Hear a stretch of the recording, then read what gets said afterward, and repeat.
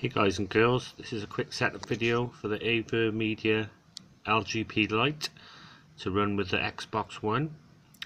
So you've got your two HDMI wires, your HDMI in and the HDMI out. The HDMI in will run straight into your Xbox One. Your HDMI out, this wire will run straight up into the back of your TV.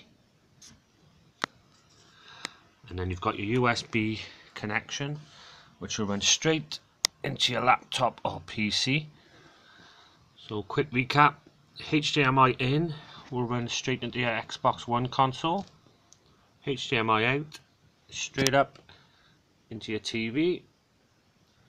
And then simply connect by USB to your laptop or PC.